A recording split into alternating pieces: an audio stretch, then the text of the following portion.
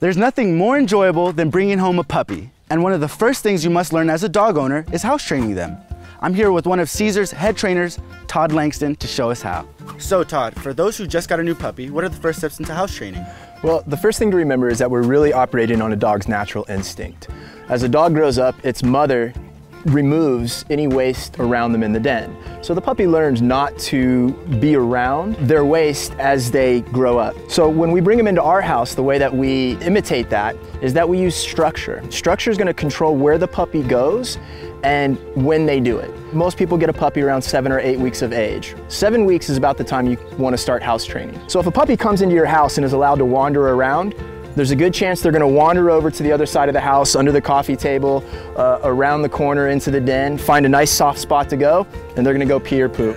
And as soon as they do that, they've started to learn, this is where I can go to the bathroom. So I will take them first thing into the spot of the yard or the puppy pad or the place that you need or want them to go in your environment. I'm not going to say anything. I'm going to stand calmly, almost ignore them.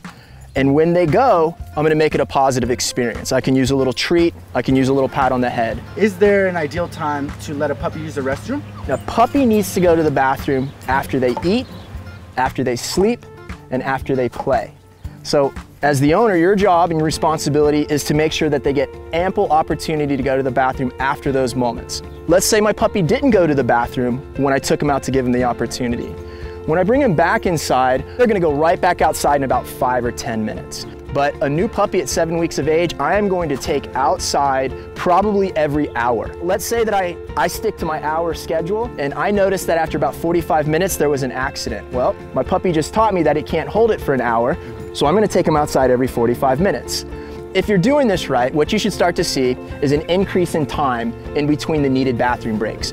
And you should find at night, a puppy can typically hold it almost twice as long. But again, you will learn this sometimes through trial and error. You think your puppy can stay in the crate for 3 hours and after 2.5 hours you find an accident. Should I discipline my puppy if it uses the bathroom inside the house? You don't want to correct a puppy for making the mistake. You want to take the puppy if you catch him in the act and get them out where you want them to go as quick as possible. Go back and clean up the area thoroughly with a cleaning solution so the dog's not drawn back to that area again and again. Doesn't matter if you have a puppy or an adult dog, this is going to be the formula. They're going to tell you what they're capable of. They're going to tell you somewhat what's working for them, and your job is just to consistently follow what they tell you. Thanks, Todd, for giving us wonderful tips on how to housebreak a puppy.